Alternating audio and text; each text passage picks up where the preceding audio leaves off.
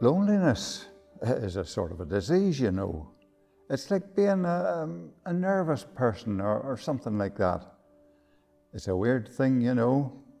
You need to be involved in it before you can understand it, you know. There's a very few people who would be facing loneliness the way I was. My loneliness was different. I mean, I needed a person who I could communicate with.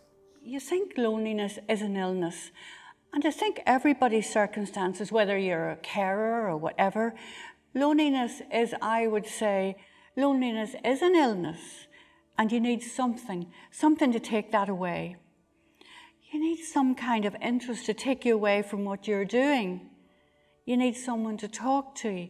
You need company. It's a very dark place. You know, it's not a nice place to be lonely. It's dark. And coming back to an empty house, it's not a nice place to be in.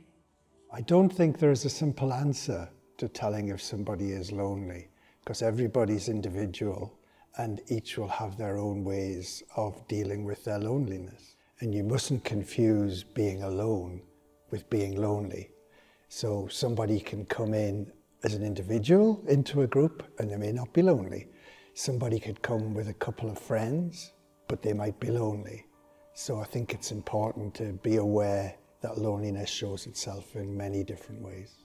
It feels like a pit, that you're not happy and you just feel like despair, because you don't want to feel like that, but at the same time, you don't know how to get out of it. You can be in a crowd, you can be out on the town, but you can still feel alone. If you had someone there to help you overcome that part, it gives you an incentive to come out of yourself. Yes, signs of loneliness, I think, can differ as well, depending on the type of loneliness people are experiencing. As I say, from my own personal experience was when my father lost my mother, it was that sort of emotional connection where he was very sociable, very outgoing, but again, when he would come home, he would have said how lonely it was to come home to the quiet house, to nobody in the house, to nobody being there, nobody to talk to. I think it's just different types, whatever the person's experiencing at that time. Sometimes it's difficult to find out if somebody's lonely. When somebody's lonely, they feel that they've lost something. They've lost the community, etc. And to help them to come back into the community is by supporting them, and also when you support them, make sure that you do it for them and not for yourself. That's the main thing. The thing is, I am on my own here, and I think for people that are on their own and have nobody belonging to them would benefit more from going to them groups, because we will meet new people and have someone to have a conversation with. Signs of loneliness, you know, you can be part of a spectrum. One person could be very quiet and not want to speak to anybody. Another person may be overcompensating and talking a lot.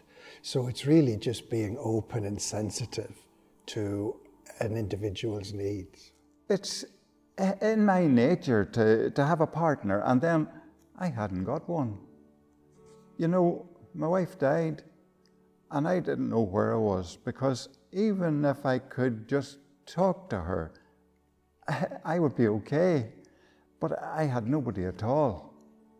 Once my wife died, I found out what loneliness was, and until then I didn't know what loneliness was. I worked till 71. I was an auxiliary nurse. There were some very hard times. I worked in a hospital and loved it. Then my husband took ill, and I nursed my husband night and day till he died. I have a daughter and grandson. They are my life. During my husband's illness, I was given 8 weeks of respite activities. I played tennis and then heard of Engage with Ages group.